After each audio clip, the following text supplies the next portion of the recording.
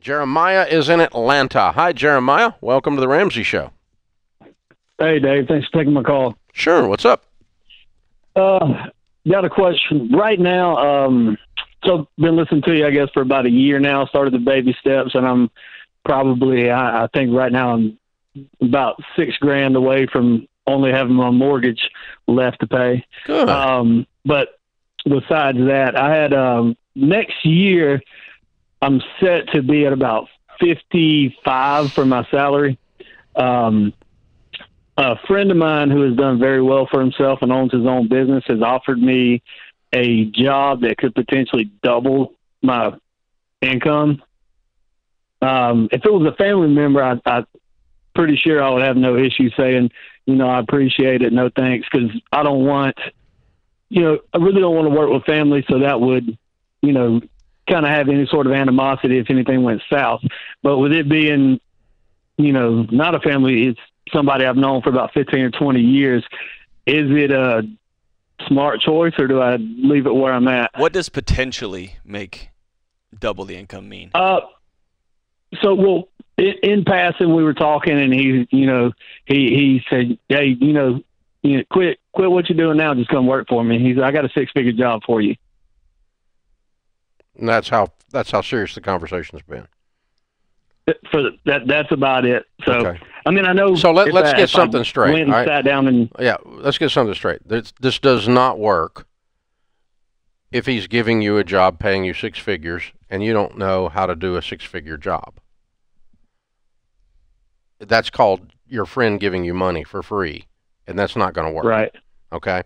So what I've got to understand, if I'm you, step one is to figure out, okay, I'm going to be doing something that is worth 6 figures to his company, and that he would pay someone else 6 figures to do the same job, and I'm able to do that job.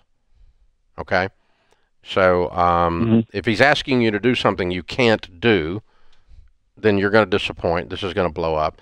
If he wouldn't pay someone else 6 figures to do the job, then this is going to blow up because it's charity. It's not a job. Or if you hate it, if he's bringing you on to be a salesman and you hate sales, eventually you're going to have to disappoint him, right?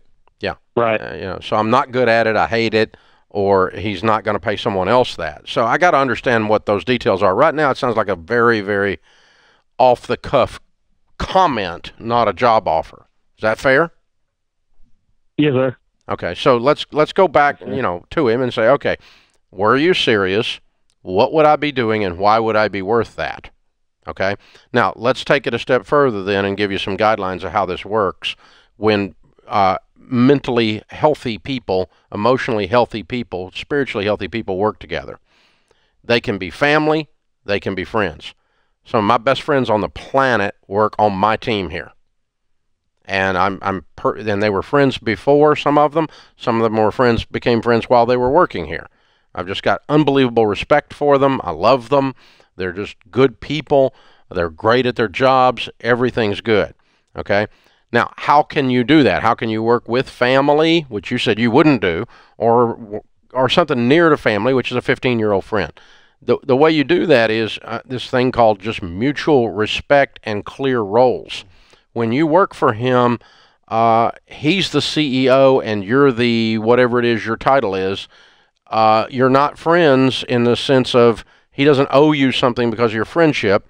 He owes you fairness and dignity, clarity, guidance, support. That's what a leader owes anyone that works on their team if they're a quality leader. And you owe him that you're game on. You're not mailing it in. You're not backstabbing him. You're not half-butting it as an employee because, anywhere else you worked, you get fired for doing that.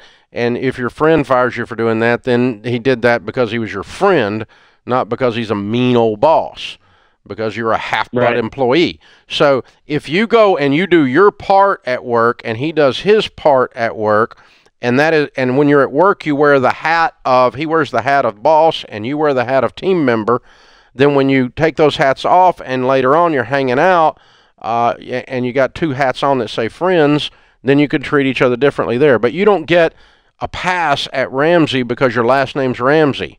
As a matter of fact, you kind of got to bring it more. And you don't Yes, get a sir. pass at Ramsey because I've known you 40 years. Because I've got friends that I've 40 years I've known them, and they're on this team and have been on this team 15 or 20 years of the 40 years I've known them. But they still don't get a pass. And, by the way, I don't get a pass either. I don't get to be a jerk to them just because we've been friends for years, so they have to take extra crap off of me as the boss. Does that make sense? Yes, sir. So treat people the right way as the leader, as the employee, and then you don't have to worry about whether you're friends or not, and you can still be friends. Right. A good friend would sit down and tell you if you were half-butting it. Right. So how real is this fly-by job offer? It's pretty real. I'm pretty sure I could head over there to the house and talk to him about it today. Yeah. I would do that. I think you need some relational clarity, and you need some clarity for your soul, because you're on a financial trajectory. You're working hard, and the lure of another 50 grand feels really good. Get some clarity on that, man. It feels great. Yeah. Get some clarity on that. Well, it could be that you're underpaid where you are, and you built your value up in the market, and that you could land this type of a position somewhere else as well. That's possible. And it could be that he's going to say, yeah, all you got to do is move 48 cars a month, and you can make $100,000, and you could say, yeah, I'm out. Yeah, I don't think I can. Think I can do that, or I want to do that. Yeah. So number one, find out and firm up that you're going to bring value that's equal that. Number two, you're going to like the type of position, and then the last part is that whole last diatribe I just did was you can work with friends, you can be friends. I heard one guy say you could never be friends with people that you lead. Of course you should be friends with people you lead. That's stupid. Right. If you're a good leader, you should love people enough when you're leading them to be friends with them. But that does not mean that I can't hold you accountable. It doesn't even mean I can't fire you. It means I will fire you. I fired some of my best friends for different reasons. I had some of my best friends quit, and we remain friends in most cases, depending on what is going on there. But it's not that friends can't work together. That's not true. Mentally healthy and balanced friends can. I think that is more of an indictment of what friendship has come to mean, which means I'm just gonna entitlement. I'm just gonna make you feel good and say you go, Dave. And be you, man. I'm never gonna tell you something hard. I'm never gonna hold you accountable. I'm never gonna demand excellence out of you.